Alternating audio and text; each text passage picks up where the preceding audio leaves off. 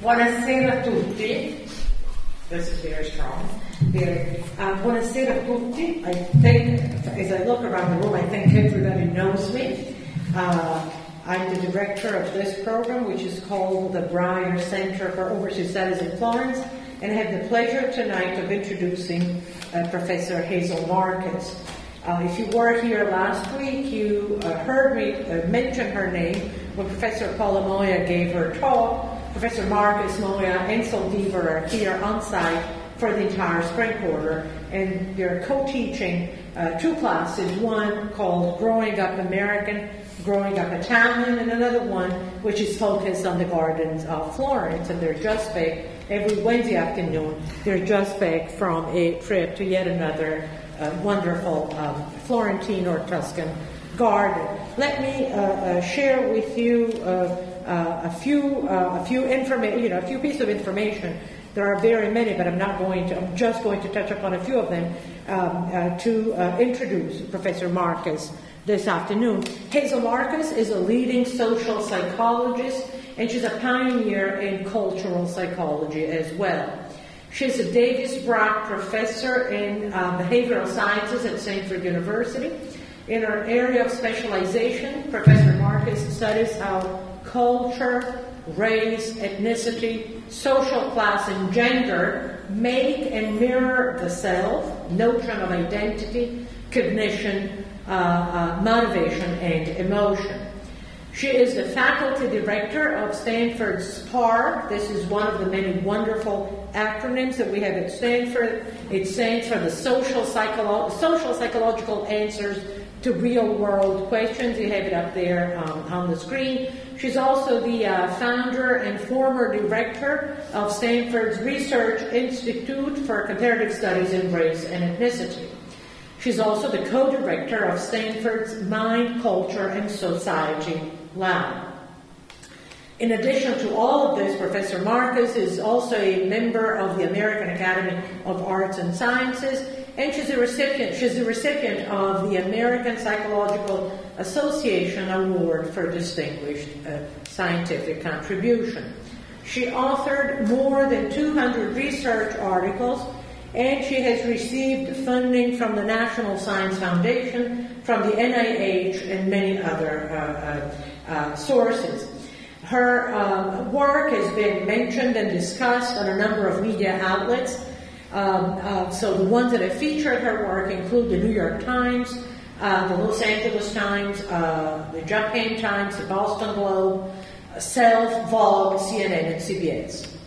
Her recent publications include Doing Grace, 21 Essays for the 21st Century. This is a book that she co-edited with Professor Moya. She also co-authored a book called Facing Social Class, The Role of Societal Rank in Social Interactions. And she co-authored yet another book called Clash, How to Thrive in the Multicultural World, which is the title of her talk tonight. I'm most pleased that Professor Markus accepted our invitation to give a talk for us as part of our lecture series, Incontri a Palazzo. Thank you very much.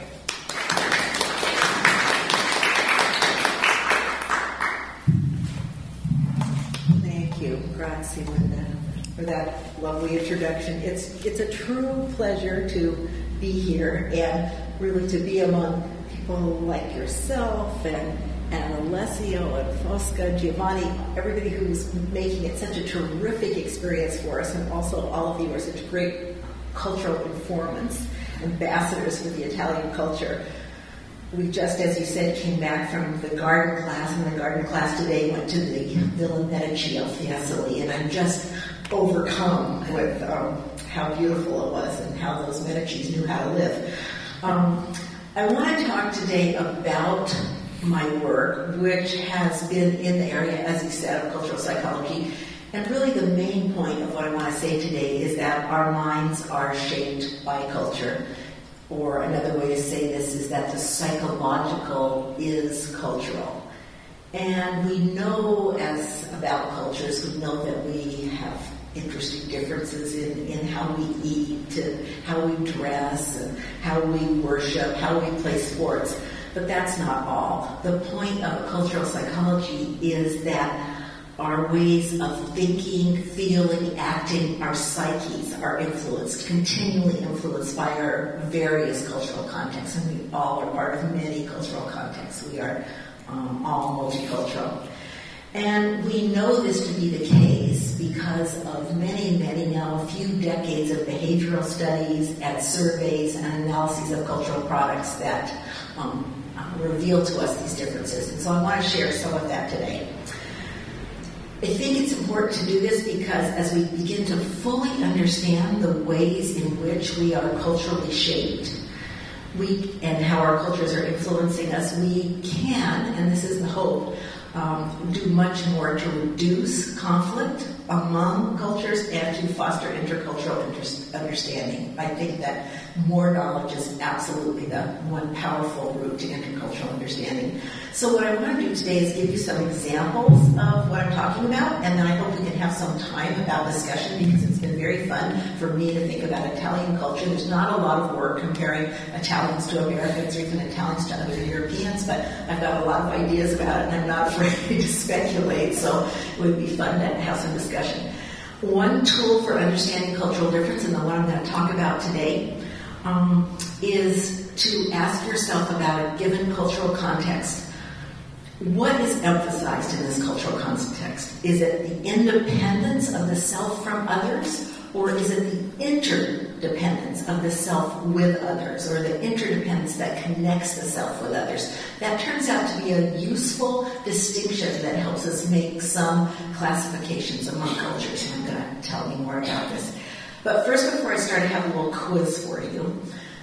We've been taking Italian since we've been here, and our professor, Fiorenza, I've noticed that whenever she gives a quiz, the audience really pays attention, the class really pays attention. Well, what's a little different about the quiz I'm going to give you than the ones Fiorenza gives is that there's no right answers, so don't be nervous. Okay. Your house is on fire. I'm sorry. Inside, your mother is asleep in one bedroom and your spouse is asleep in another bedroom. You have time to rescue only one of them. Okay, think about it. Whom would you save? A show of hands. It's a quiz, I told you. Let me see a show of hands for those of you who would save your mother. Your mother. Let me see. Okay. It's pretty interesting. Let me see. 1, 2, 3, 4, 5, 6, 7, 8, 9, 10.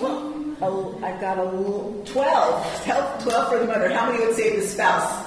There's 2 spouses. I think I shouldn't count.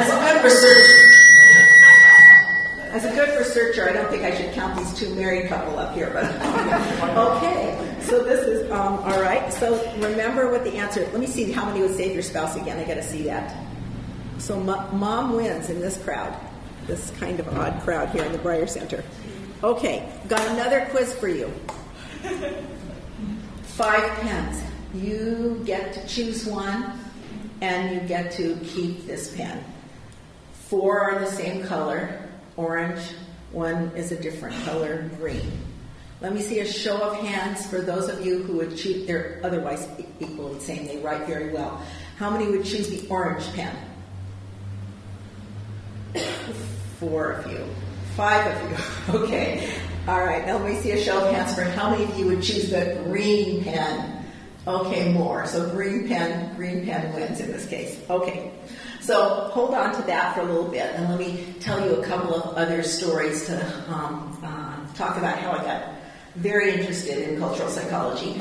It actually came from the students that I was teaching in my classes, which Stanford is a very diverse campus. It's 53% students of color, and these students are from everywhere in the U.S. and in the world. And what I found is that as Stanford was getting increasingly diverse, many of my techniques for motivating students and getting them to be interested in the classroom were basically falling on pretty deaf ears. A lot of things weren't working as they had worked before as the campus became more and more diverse. And in particular, I had one student, Hee-jung Kim. She was from Korea, and she was in a graduate seminar that I was teaching, and like most professors in a seminar, I expect all the students to contribute.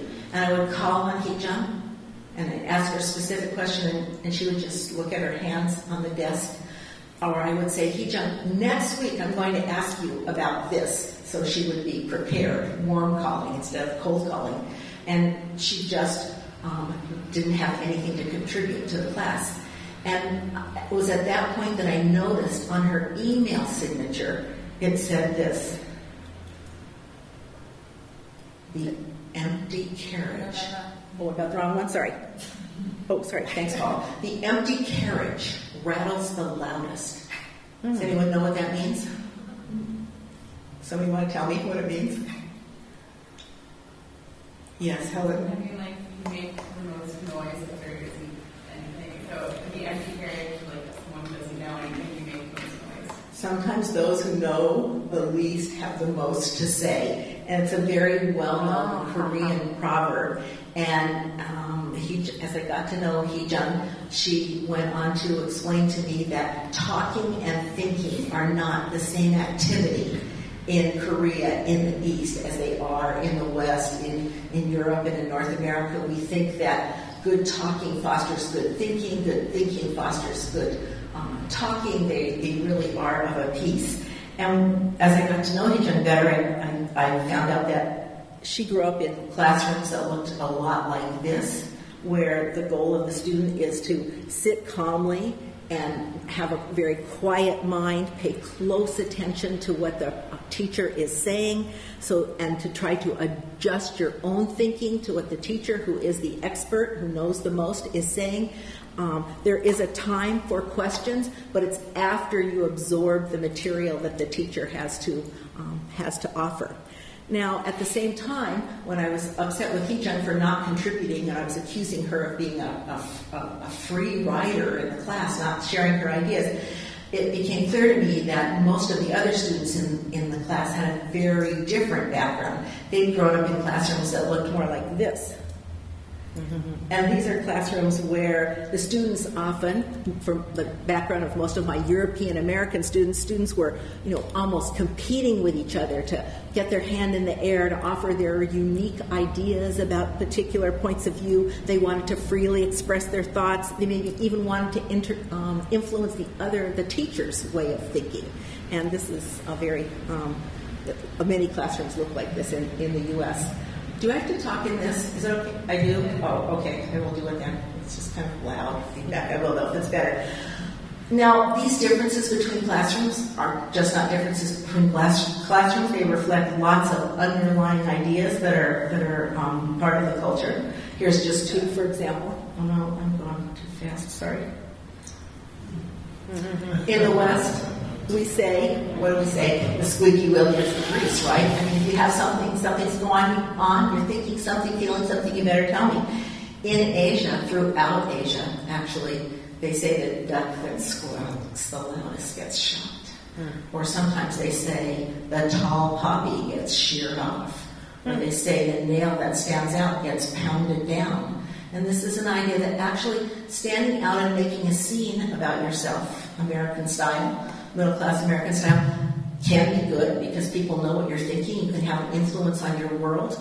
But at the same time, it makes you vulnerable when you stand out. You're separate from others. You're pulled apart from your group. It might not always be the safest place to be. And so you really want to think twice about whether you want to put yourself in that position or not. So it's a different type of cultural wisdom that's there, which has a lot of underlying historical, philosophical precedent that I'll talk a little bit about in the morning, later in the morning. I'm not going to keep you here till the morning, I promise. So let me tell you about things, Linda. Let me then tell you, so that was Hee-jung. And what was interesting about Hee-jung is that she got so annoyed with everybody telling her, come on, talk up. And nobody seemed to understand about the difference between talking and thinking. And when she was thinking, she wasn't prepared to talk and she didn't see why she had to. That she went on to do a brilliant dissertation, many studies in a lovely package that shows that talking and thinking indeed do go together for European American students with European background, but for Asian Americans, Korean Americans, Japanese Americans, Taiwanese Americans, many people that we had in our studies, that talking gets in the way of thinking. And she showed that very, very powerfully. And so this now has been an interesting point for lots of professors who have many Asian students in their classrooms, as we do, to think about what is the best way to build a classroom environment so everyone can feel that they are contributing. Let me tell you about another student I had at the same time at the same seminar, and her name was Elena Connor, and she was from somewhere that was a little less far away than Seoul, South Korea. She was from the south of the United States, from Memphis. She grew up in a poor community. Her mom was a single mom and was really struggling to bring her up. And Elena did not leave the South, did not leave Memphis, Tennessee, until a teacher encouraged her to apply to Yale. Yale gave her a scholarship, and she decided to go north to the land of the Yankees to go to school. And when she got there, she couldn't believe the way everybody else was. These students seemed to have no end of opinions and ideas and things to say, and they were talking in full paragraphs. And she didn't feel comfortable in that. And I'll show you a picture of her. Oh, I wanted to tell you the main thing that we know about Memphis, Tennessee. I wanted to tell that for the Italians it's where Elvis Presley lived, and she went from Memphis to Yale. And that's a picture. This is Elena in a flower dress, so she was leaving. I show a picture of her. Okay, we're not seeing it. Oh, I'm sorry. It's not it. She actually is the co-author of the book that I'm going to tell you some about. And when she left to go to Yale, her grandmother gave her this sign to hang in her dorm room, which is better to remain silent and be thoughtful than to speak out or remove all doubt. And so you can see that when she got to Yale, she couldn't understand why all these people were talking all the time. They had no end of ideas. They had no hesitancy sharing them. And what was she supposed to do? And she thought, much more like Hazel, that she should wait till she knew more to express herself. Now, these are two very different students in many ways. They had many different cultures that were influencing both of them. But in fact, they had some things in common. And what they had in common is both Elena and Hazel were using their interdependent selves. And I think what Elena's grandmother wanted her to do, and probably Hajal's grandmother in Korea wanted her to do, and thought was the good and the right thing to do, was to use their interdependent selves. Now, all of us have an interdependent self. The interdependent self is the one that puts relationships first. It's a self that wants to be similar and close and connected with others, wants to fit in with others, seeks to try to adjust one's behavior to others, and is very happy being rooted in tradition, in history, and in place. And you can see, as the diagram shows here, the self is in the middle circle, and the other circles around the edge are other people. As humans, other people are very critical, always, in every setting. But it's the nature of the relationship with other people in your setting that can vary by culture. And so this self here, the interdependent self, is a self with a porous boundary, and the self is defined by relationships with other people. Now, the kind of self that I wanted Hazel to have, and the kind of self that Yale University wanted Elena to have, is what we call an independent self. This is a self, you can see the diagram's fairly similar, but the boundary is not porous. And the independent self is focused on the individual rather than on the relational. It's focused on being unique rather than similar, focused on influencing others rather than adjusting oneself to others, and wants to be free from tradition, place, and history as much as possible rather than rooted in them. And what's different about the independent self here, shown on the right, is that what drives the self is what's inside the self, which is goals and motives and attitudes and various other attributes. These are two ways of thinking about the self, two ways of construing the self. And both of these ways of thinking about the self are necessary for us. We all have both of these selves. We need them to get through the day. We need them to get through our lives. But the point is, most of the time, one of these selves is more elaborated than another self. And different cultural contexts that we are all part of tend to emphasize one way of being a self versus another way of being a self. Okay, so I'm now going to show you two cultural products. I said at the beginning that many of our studies have to do with analyzing various cultural products as a way of getting evidence for these kinds of differences. These cultural products are two American car commercials, and they're both recent commercials for fuel-efficient cars. They're very similar, but they're different in some other ways that I think will quickly illuminate what I'm talking about as far as the difference between an independent and interdependent self goes. So let me play you the first one. This is for a commercial for Cadillac. Why do we work so hard? For what? For this? For stuff?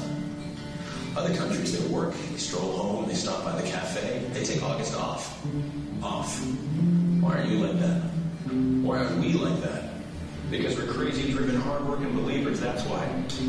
Those other countries think we're nuts. Whatever. We're the Wright brothers insane. Bill Gates, Les Paul, Ali. Were we nuts when we pointed to the moon? That's right. We went up there, you know what we got? Bored. So we left. Got a car up there, left the keys in it. You know why? Because we're the only ones going back up there, that's why. But I digress. It's pretty simple. You work hard, you create your own luck, and you gotta believe anything is possible. As for all the stuff, that's the upside of only taking 2 weeks off in August. That's fun.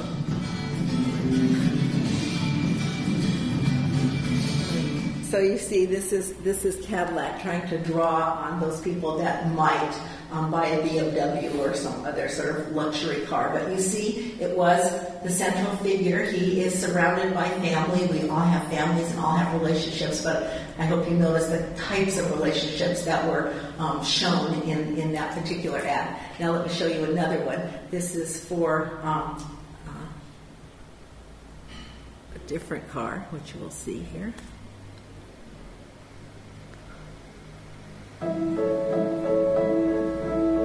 We're not supermodels.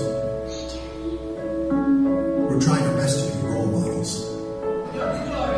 We don't jump at the sound of the opening bell.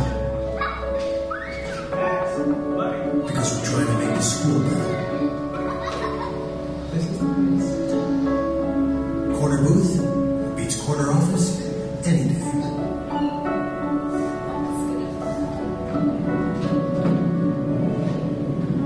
We're more into being a partner and making a partner. We make the most of our time and our money.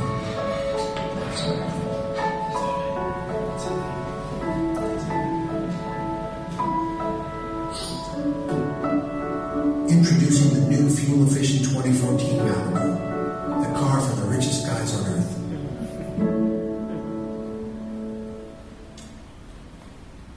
So you see, these are both American ads. They are both good ads, and then I think you can easily find aspects of both of them that you would identify with. That the first ad talks about when you have to believe anything that's possible is possible. You just go out and get it, right? You make some goals, you plan ahead, and then you do it. You change the world. So that's the independent self. The interdependent self is one that's very aware of how important it is to fit in with one's relationships and to be connected with other people. And what's interesting is, I think it's important, is that to recognize that we can all identify with both of these selves and we understand these differences. But what often happens in a lot of cultural conflicts is that people do not see this clash between independence and interdependence. And when we don't see that, there can often be a great deal of cultural misunderstanding. Now, I'm not arguing that this difference between independence and interdependence is the only thing that's at play in cultural misunderstandings and cultural conflicts, but it is one tool to give you some insight into many of the differences that are afoot today. And this comes from the recent book that Linda talked about when she introduced me. It's a book I've written with my colleague, the one I showed you, the picture of her in her flower dress. She doesn't wear that dress anymore. She's a lot older. But this is Helena Connor, and we wrote this book. And what we tried to do in the book was suggest that the clash of independence and interdependence drives a lot of conflicts. We tried to show how cultures foster either independence or interdependence, and that's what I want to talk about today, to show you that. And then suggest how resolving some of these tensions between the two, or making way for both independence and interdependent ways of being within our various settings, can foster intercultural understanding and get more productivity and more creativity from everyone. Now, in the book, we talked about 8 major cultural clashes, and here they are. Each row indicates a different cultural clash that we talked about. You might say, why did we pick those? We picked those because there was sufficient research to make the case for this clash. There are many other cultural clashes that we want to talk about, but there's really not a lot of research about them yet. So you can see we talked about the difference between the East and the West, and most of those studies have to do with North American studies versus East Asian studies. We talked about the clash between men and women. We talked about the clash between whites and people of color, between the middle class and working class. We talked about the clash between regions. In the U.S., we don't quite have the same sort of regional identities quite as strong as you have here in Italy, but they are still quite strong. So people of the coasts have California, the West Coast, the East Coast are different than people who live in the Midwest, the heartland, and people who live in the South. So we also have those regional cultures in the U.S. And then we talked about religion, and we talked about workplace cultures. They're very different. And then we talked about the difference between the global North and the global South, which is basically an economic equator, the difference between the haves and the have-nots in the world. And one thing I hope that you would notice here is on the left, those are all in blue. And those are all cultural contexts that tend to foster an independent way of being. Tend to be in all contexts that focus more on the individual and the individual's goals and motives and preferences and expressing those. On the right, those in red, those are cultural contexts that tend to foster, require, emphasize interdependence and connecting with others and paying attention to relationships. So I think if you just go down the rows and try and think about yourself, you can see that most of us are probably a mix of independence and interdependence. But this is one route into trying to look at a culture and think about what's central in this culture. Want independence or interdependence? If you can get a beat on that, then you can understand a fair amount, at least initially. And so what I want to do is give you 2 examples today. I want to talk about an East-West set of differences and sort of light that up. And then I want to talk about within the U.S., working class versus middle class. And you can tell me how that if that makes any sense from an Italian perspective.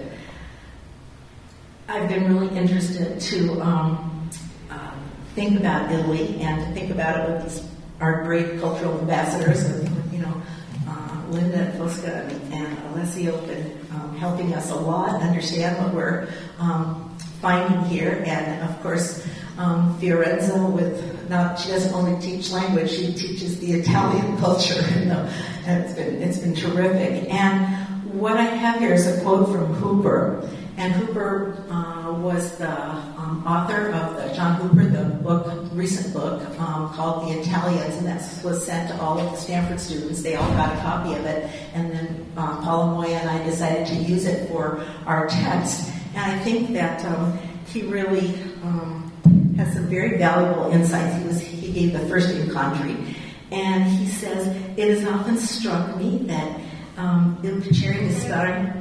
But the next one. Yes. He writes, he has often struck me, he writes, that Il piacere di stare insieme is one of the several things that link Italians to the Japanese. And he goes, before this, he says that, most people compare the Italians to the French or maybe to the Spanish, but he says you've got to pay attention to the Japanese. So that really caught my attention, having studied East Asia a lot. He says, both put a high value on the appearance of things. The Japanese, like the Italians, have a recent history of wielding an economic power that far exceeded their influence on the world stage. Both have a tendency to form anti-competitive cartel-like structures. Italians are accustomed to living cheek by jowl. And he has a lot of other features of the culture that he finds that are similar between Italy and Japan. And I thought there are very few studies about Italians, very few empirical studies gathering the kind of data I've been talking about to really look at these differences and see how Italians compare to Americans or compare to Japanese, but I think it would be fascinating to do. And this phrase, of course, is the pleasure or the joy of being together. And certainly people everywhere in every culture experience the importance of being together, usually in their families. But from my own observations so far and being informed by other writers on Italy, I think there is more emphasis on the pleasure of being together. We certainly saw that when we were at the soccer game this weekend, and so I'd be curious what people are thinking about this. So let me tell you what another important thing that I want to say that goes along with this idea about we don't really have a lot of data yet, and that is the social science as we know it now, which includes psychology, sociology, economics, political science, is what we now call in the U.S. WEIRD. And WEIRD is an acronym for, it is Western, it's about people and places that are Western, educated, industrialized, rich, and democratic. And it's okay that we know a lot about these weird worlds. We know a lot about it, that these worlds are powerful worlds, but in terms of the world's population, people who fit in the weird categorization are about 15% of the world's population. So that means as social scientists, we really are missing an understanding of 85% of the world's population. So we're nowhere near a comprehensive understanding of behavior. And when you're looking at the weird world talking to the rest of the world, the majority world, you have this sort of underlying set of accusations. From the West, particularly from North America, you have a kind of accusation like the rest of the world, you're lawless, corrupt, inefficient, and immoral. That's the kind of view that often comes from people who are doing economic development from the West, for example. Like, what's wrong with the rest of the people in the world? Why can't they get it together and act like people in the West? And from the rest of the world, the majority world, comes the answer that's something like, well, why would we want to do it your way anyway? You're selfish, disloyal, cold, and immoral. That's more or less what the answer is. This is sort of the debate. And there's slowly beginning to be an understanding in the West, and particularly in North America, that there are multiple good ways to be, or at least more than one. There's more than one right answer to what's good, true, beautiful, and efficient in the world. And if we're going to fit our worlds into one world, we really have to understand these different ways. And of course, these differences, I don't think I have to say it, but they're not biological, they're not inherent. These differences we see among people, they are, of course, cultural, because we are people shaped by our cultures. If I want to give a definition for culture, I usually give this one, which is the ideas, institutions, and interactions that guide the thoughts, feelings, and actions of individuals. So 4 I's as a way to remember it. And these 4 I's fit together in a dynamic that we call the culture cycle. And first you can see on the left-hand side of the culture cycle, talk about individual thoughts, feelings, and actions, the kinds of things that I just had you raise your hand to. The next layer of the culture cycle includes our daily interactions with social norms and networks and various kinds of cultural artifacts like those ads I showed you, all of which are shaping our thoughts and our feelings and our actions. The next layer up of the culture cycle are institutions, which are those entities that write down and formalize the rules of society. They include government, religions, legal, economic, educational, scientific institutions. These institutions are very important. They make some things possible. They forbid others by law. And of course, the last layer that's really important of the cultural cycle is those deep-seated, long-standing, but often unspoken ideas about what's good, right, and natural. Ideas about what's the right way to be a self. Ideas about what it means to be a man or a woman. Ideas about who belongs at the university and who doesn't. These sorts of ideas that people don't really speak, but they undergird our cultures. So let me talk about the culture cycle with respect to East versus West. The point I want to make that you can probably see from the overall chart is that East Asian culture cycles tend to foster interdependence, and European culture cycles tend to foster independence. That's why we got the clash, the kind of clash that we get in the classrooms at Stanford, for example, with many Asian students, many instructors and students who are from different culture cycles. Let me start first at the individual level here. Now, I asked you about this. Which pen would you choose?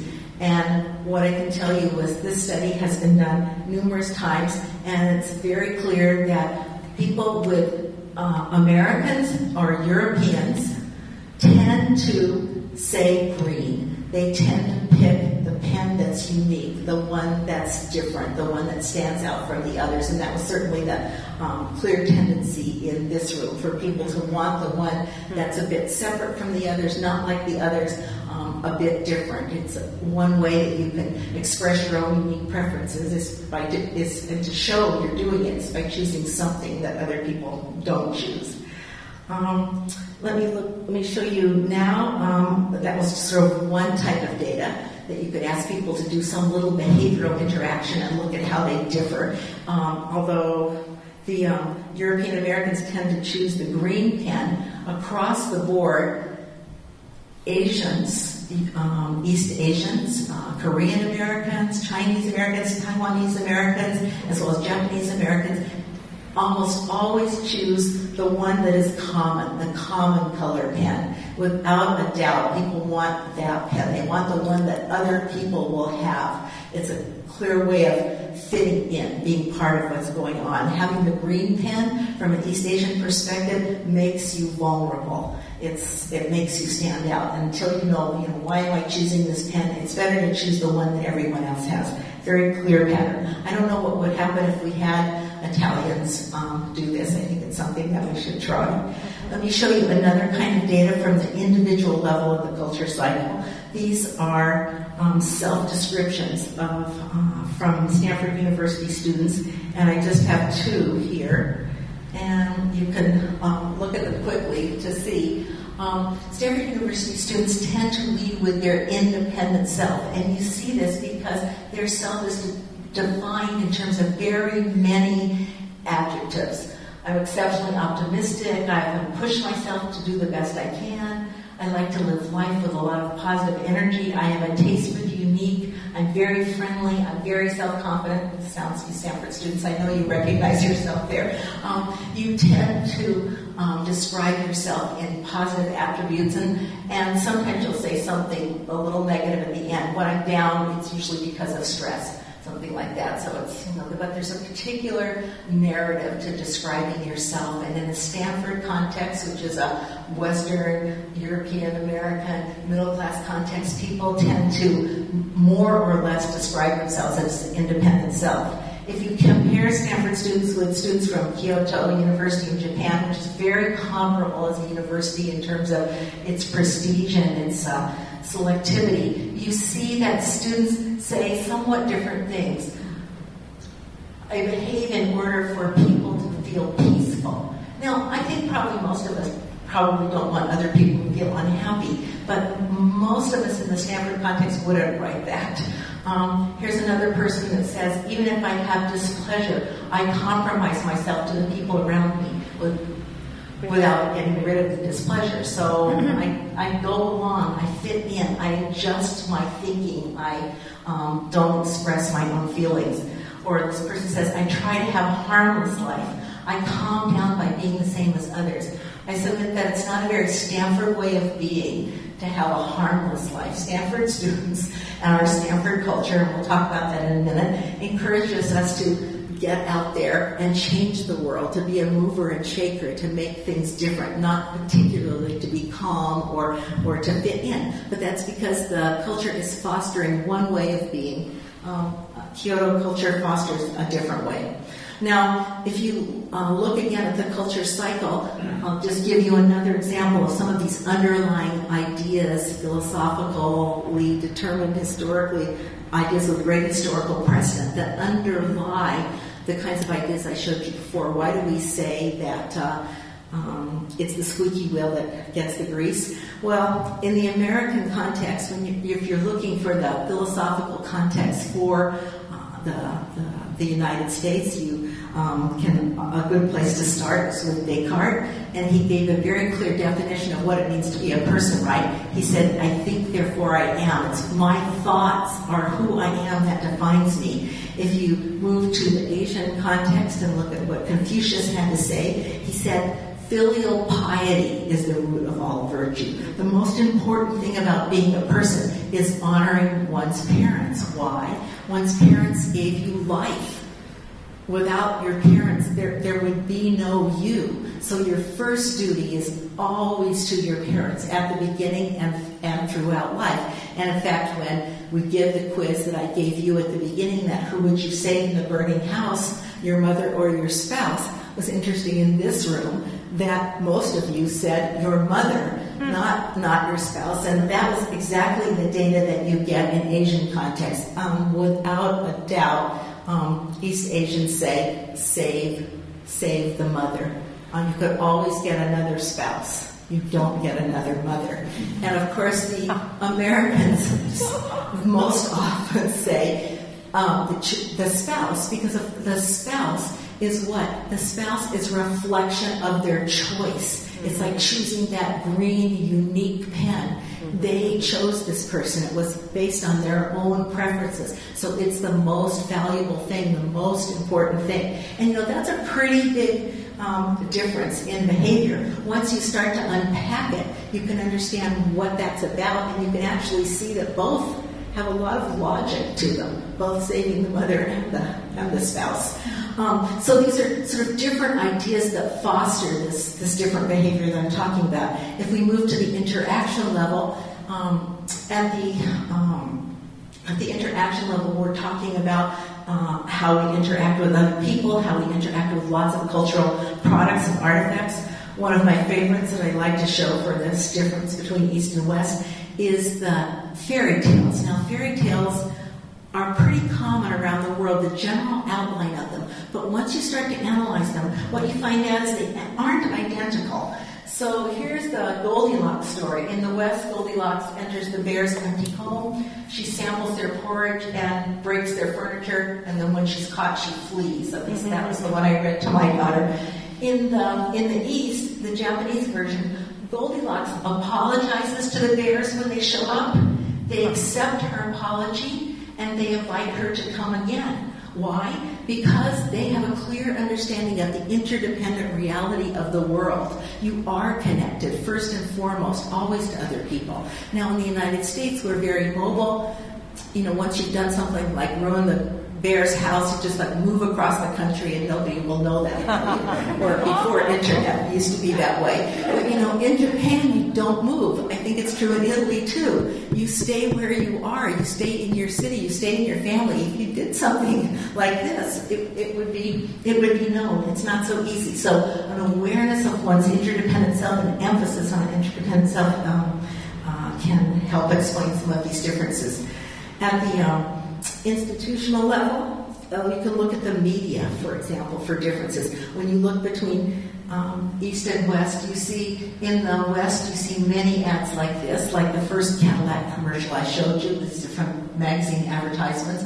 This is an advertisement for baby food. It says, a good source of iron, zinc, and independence. Now, what sense does that make? But nevertheless, independence is good in the U.S., and you see this little child pulling away from his mother there. This is a Chinese ad. This little girl is not pulling away. She's safely ensconced in the hands of someone that looks like a teacher there, probably, in the arms of a teacher, and they're both fitting in together, looking at their watches, being in harmony.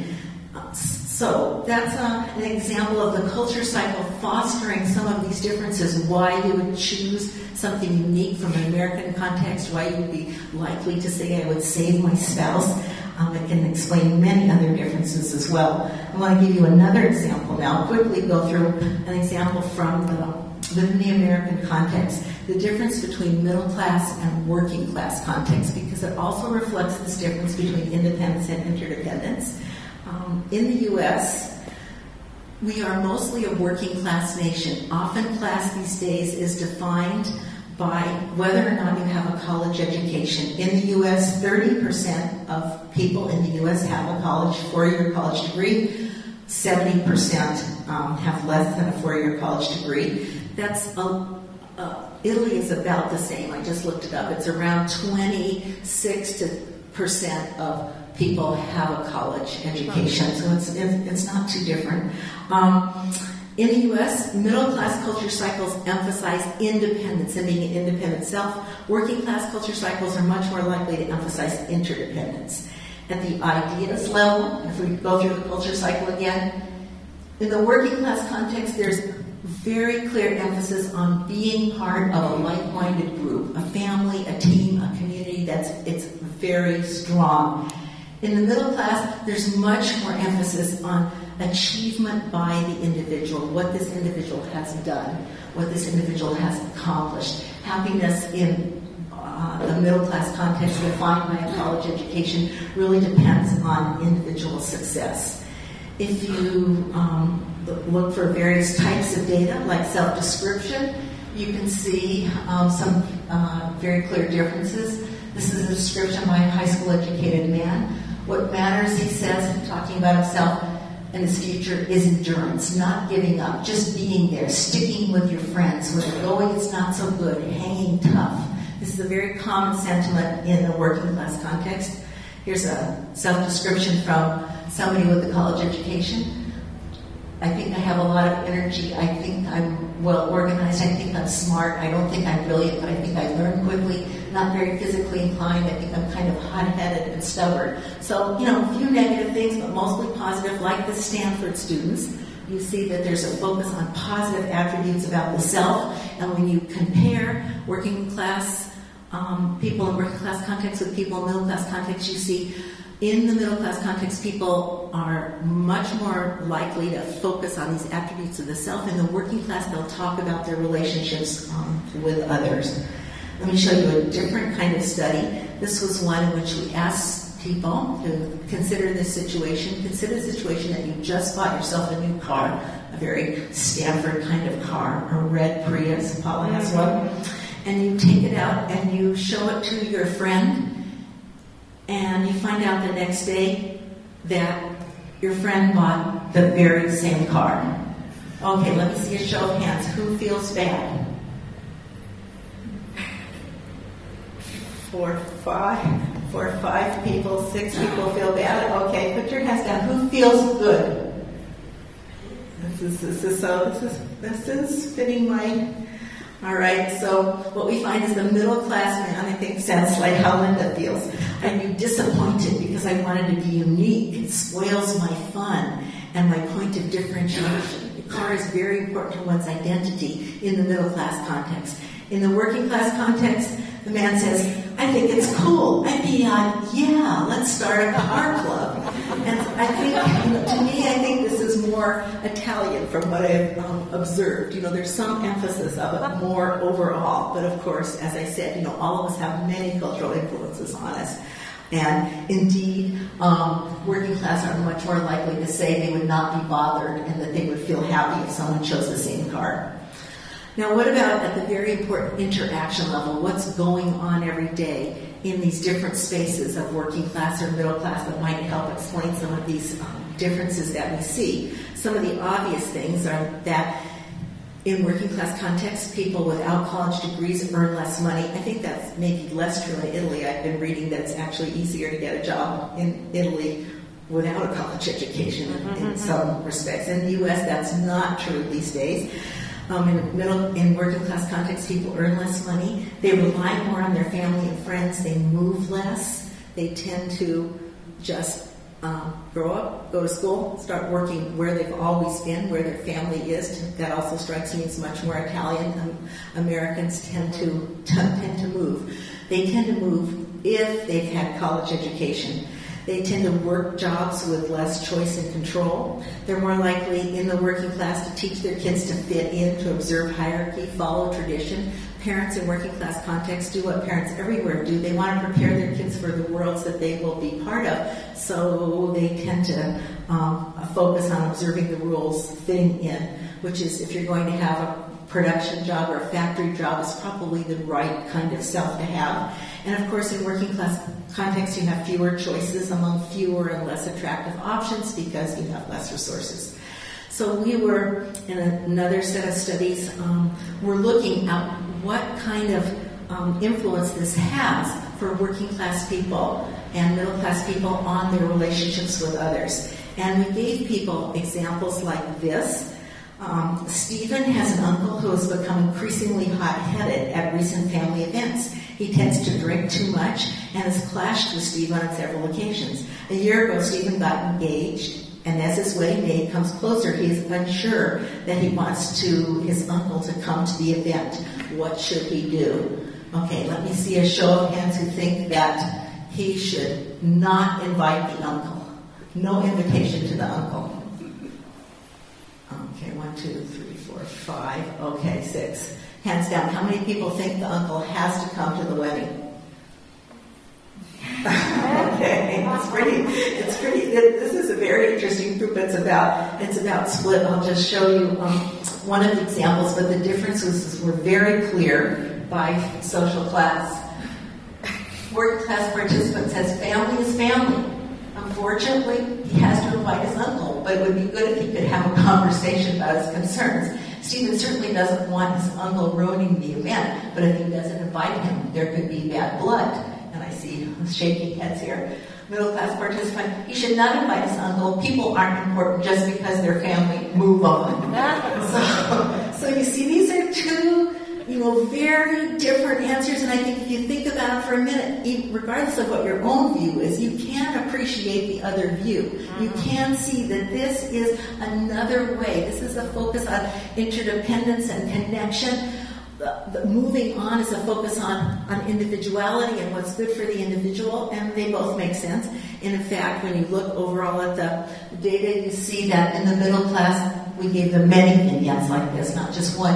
The middle class tend to say that you should break the old relationship and begin a new one when the relationships gets difficult, and the working class are much less likely to say that. Okay, at the institution level, the last thing I want to talk about to give an example of this difference between working class and middle class in the U.S. is to talk about educational institution and talk about the way social class creates problems in the educational realm in the U.S. This is the data. There's a big social class achievement gap, which we see that continuing generation students mean students whose parents have a college education, and first generation means students whose parents didn't go to college. They're the first in their family to go to college.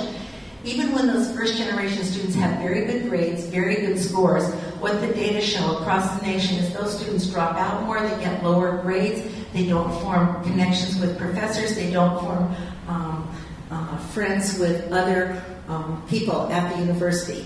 And so we started to look at what is this about, and what's become clear is our universities, especially our elite universities like Stanford, they have a clear idea of how to be a person, which is be an independent self. They're set up for independence and to foster independence.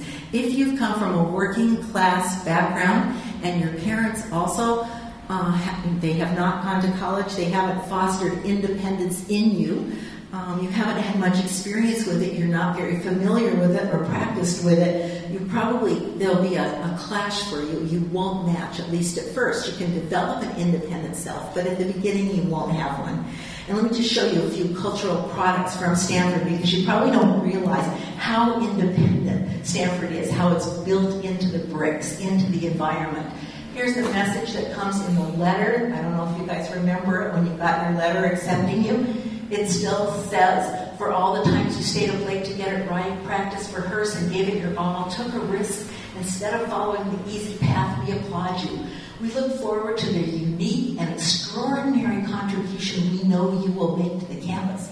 Now, if you come from a family full of PhDs, that's a cool message to get. Or a family full of from doctors or judges, or the kinds of families that lots of Stanford students come from. If you come from a family where you're the first person in your family to go to college, you might like it if Stanford would help you just sort of fit in and help you figure out what you should major in and what courses you would take, at least at first. And then you can build up your independent self. And then you can go on and make your unique and extraordinary contribution. But when you're faced with this as a first-generation student and you're told, there's so much choice, and you can do whatever you want, it can be bewildering if you haven't yet fostered an independent self.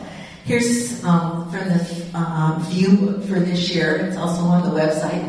Stanford's academic enterprise, expressed by its motto, "The wind of freedom blows," embodies the pioneering spirit of the American West. Here, high-achieving, risk-taking students come together in a culture known for its intellectual, athletic, and artistic vitality. I mean, once again, that sounds good if you're prepared for it. If you're not prepared for it and nobody's going to help you make a transition from being an interdependent self like Hee-Jung had talked about at the beginning, or from Elena, it can really set you back for the first couple of years. We did a study of elite universities like Stanford, 75 of them, and we found out that most university administrators, this was provosts and deans, say that the whole point of college is to become independent and become an independent self.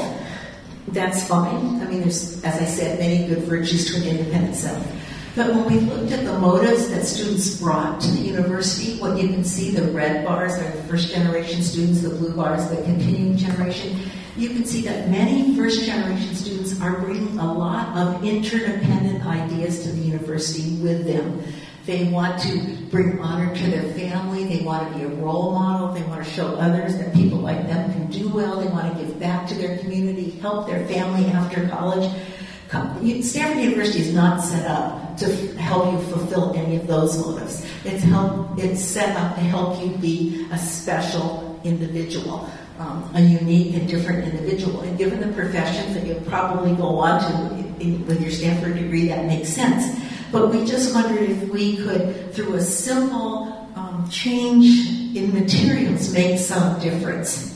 And what we did is take the letter that comes from John Hennessy. It's a letter that looks like this. It goes to students. And it's a very independent letter. This is what the letter says. It says, "I'm delighted you have decided to attend Stanford and that you think Stanford is the right place for you.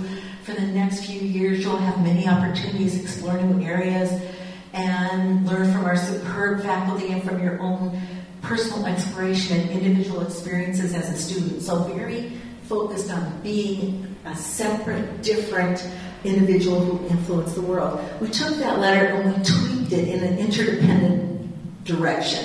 So it says, "We're so glad that you and your family have decided that you should come to Stanford.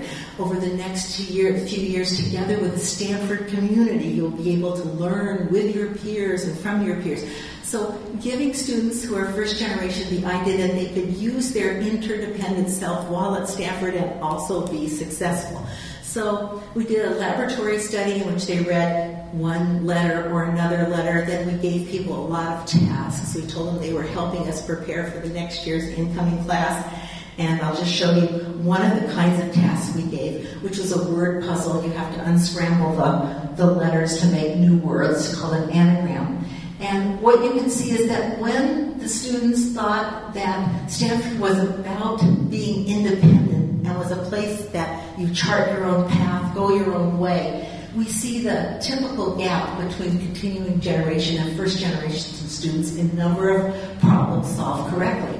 When you told students that Stanford was a place where you could be your interdependent self, you could see the red bar here on the interdependent side. They did just as well, even better than the continuing generation students. So what you can see, they were worried, they were nervous. This was a study that looks at cortisol. Cortisol spikes when you're stressed. And what you can see over here on the left-hand side is that the first generation students, when they heard about reading the letter about Stanford being a place where you go your own way, work by yourself, do all these things by yourself, their cortisol spiked. They were stressed. When they were told that Stanford was a place that you could work with your peers, there would be other people like you, your family could come to Stanford, you didn't see that spike in cortisol. And it made no difference for the blue bars, the continuing generation. So Stanford was quite responsive to that. We showed them these kind of data. In the last year, they formed a new office for first-generation students, which is a place that fosters activities for first-generation students where they can talk to other first-generation students. They form connections between graduate students and undergraduates, all who are coming from first-generation families. There's small amounts of funds to help students. They were impressed by the data. Their new view book that just came out this year, it shows you that they weren't going to go all the way towards interdependence because Stanford and freedom are together like this. And so there's a huge double page that talks about freedom. It's in the place, it's in the mission, it's in the people. So I mean, Stanford is not going to back off with making an independent self. And, for good reason. It's done a lot of good things in the world. But what they did do is add some other pages that really talk about Stanford as a community that comes together with a pursuit of excellence. There's lots of time for students to collaborate with one another in every area of life. So they added the idea that you could also be interdependent at Stanford, which I do think, as we think about it, is probably the answer in which of these selves. They're both good selves, and probably the people that will thrive in the multicultural world will be people that will be aware of both their independent and interdependent selves and can figure out which self to use when. And so, in ending, I would just say that in case of conflict, I would say between these two ways of being, and I think this conflict is common, don't assume that the other person is bad or, whatever word you would use for bad. Instead, think that you might be experiencing a culture clash. And when you are aware that you are experiencing a culture clash, I think it's good to lead with interdependence. Interdependence is the more common way of being in the world, and you won't go wrong with leading with interdependence. If paying attention to relationships, paying attention to hierarchy, paying attention to how things are arranged, will typically help. When you lead with interdependence, what you should be doing is listening to what the other person is saying, what's important to the other person. When you're focusing on the relationship, that's typically a way to make an interaction go well. If, of course, that doesn't work, then you can try independence. So this is sort of just an increase in the number of resources you have at hand.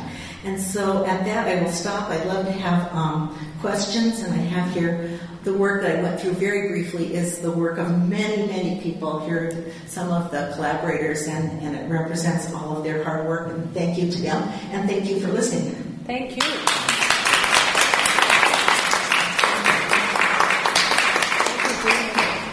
Thank you very much, Professor Markus. This was stimulating. It was fun. It was fascinating to hear about all of these things, and it made me think about my own culture and whether I'd be independent or interdependent. But please, let's open this up for questions. Yes. Yes, Hazel, that was great. I always love hearing about your work. So I was just curious about the design of the study that measured interdependence and independence referring to like showing them the letters, you know. So how did you find out whether they were first gen or continuing gen? Like, how did you structure that? We knew that before they come in because we know that about the Stanford students. So you were able to get that from the admissions office? Right. Okay. And then how did you measure their cortisol? The cortisol is easy. That's a little swab like a Q-tip from the cheek right here. So as they were leaving, you just swab their cheek? Right. As soon as they start to finish the test, you just run in there and like you tell it to them. You explain them and explain to them, and it's pretty common these days in psychology world to do that. And you can you send it to a lab, you send it overnight. They analyze it like that. It's very, very easily done. Many studies like that are being done now. There's studies you can just take the smallest little drop of blood, put it on a piece of paper, send it to a lab, and get a whole array of stats about people's biology. So we're going to see more and more work like that. Thank you. Yes.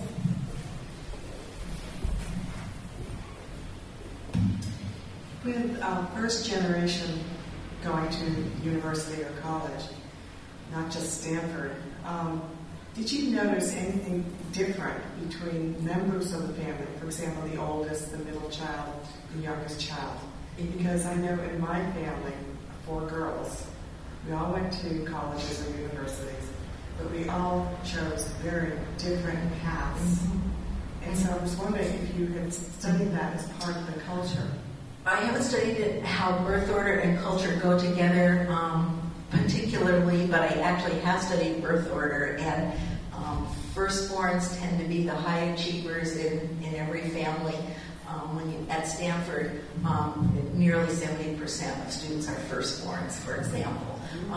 That's who, and then, but it's also the case that in families, the firstborns usually takes the most responsible role, and then what the parents would want, what the parents would consider to be a good thing for their kid to do. And so then siblings down the line have to find other paths to carve out their own niche, at least in the U.S., where it's very important in middle-class families to be somewhat unique or different.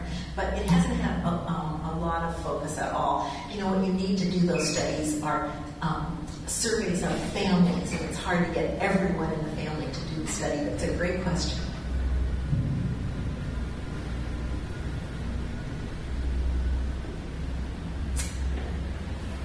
Come on, tell me what you're thinking, you guys. I know what you're thinking. Are you independent or interdependent? Let's see. Which one? Well, thank you for your talk. I'm anytime. And as we were doing those little tests, I chose to save my mother, but I picked the green pen. And I was wondering, your talk made me think and wonder about how interesting it would be to study Italians in this sense, because I have a sense that we could be somewhere in between. On the crossroads. Well, that would fit because as I started, certainly Italy fits in the West. Broadly, the West is much more independent than the rest of the world. But also, Europe is, I think, more towards the interdependent side, and also Italy in particular. But also, I think, only for some things in certain situations. It seems to be almost a vocation for Italy to be somehow on the threshold on culture. Yes. The East and the West, the North and the South, the position in the Mediterranean. It's a crossroads. It always has been. It's in history, East and West coming together. I feel the same. I really want to do those studies. I'm looking at Austin. I want him to do it. He's just like I also have another question for you. I was wondering if you, as you're studying this from an American perspective, if you think that there's some change going on in American culture, maybe towards evaluating more an interdependent model. And for example, the emphasis that is being placed nowadays also in American academia on leadership. I'm wondering, the way leadership is presented is different from authority. And it is kind of a good mix of maybe I'm wrong. No, I think you're right. In American business schools, there's a great deal of emphasis on fostering good relations. Yes, so leadership leads, but by being interconnected. Right. And in fact, many of the studies show now that that more interdependence is good for everybody. It's even good for the corporate bottom line. And in fact, there's been a few studies lately showing that the more women there are on boards and the more women CEOs, the better the company is doing. And the underlying reason seems to be women bring more of this concern for interdependence, more practice with fostering relationships, which are good for everybody. Yeah, great question. Thank you. Yes. Thank you. Excellent talk. Thank you very much. And I had a question for you regarding maybe relating this topic to introversion and extroversion. I read a book recently by Susan Cain titled Quiet. Yeah, I know it. Sure. How does that relate to each other? I think it's very related. She talks about, the book is called Quiet, and that would be an explanation for someone like Hee-jung at the beginning who wasn't talking. And sometimes people are quiet because culturally that's been their background, that you don't talk until the situation calls for it. In a lot of East Asian contexts, if you're going to ask a question, you have to look around and say, there's other senior people here, other older students, and they're not asking the question, so it probably, why should I ask the question? I'm the younger person, and so let me just wait, and I'll wait until I understand it. So that's an explanation for being quiet that comes from cultural background. Of course, there are personality differences among people. Some people are just less comfortable with talking and with expressing themselves, and so that's an individual difference for being relatively more quiet. People who are more extroverted can talk anytime, anywhere. So it's another factor. But a lot of the things that Susan Cain tried to argue about, which is that being quiet is actually a fine way to be in the world. People who are quiet are observing, are taking things in. People who are quiet are listening. Americans tend to forget that we can't all be talking all the time. So we're all talking, no one's listening. That's not good. So yeah, good question. Thank you. Do I get to talk again? No, I was thinking a couple things. One about so the question about do we save our spouse or our mother?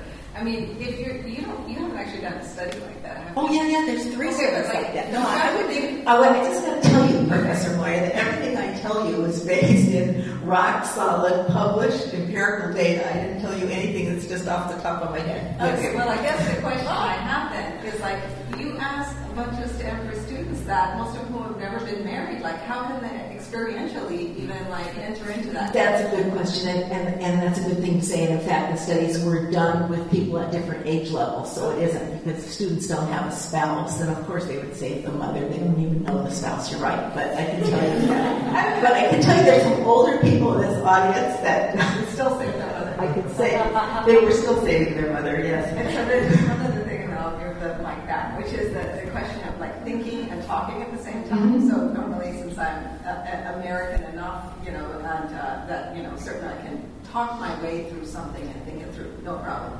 But trying to do Italian, I think at the same time, it's not happening. Exactly right. You do recognize there's this disconnect. I mean, I know many times we've practiced, and then you call it an experience, and there's nothing there. So, it's very good. Okay. Well, thank you.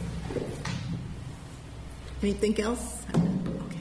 Thanks. Well, thank you again. This was fascinating, and we can continue the conversation over a small reception in the room next door. Thank you again. Thank you.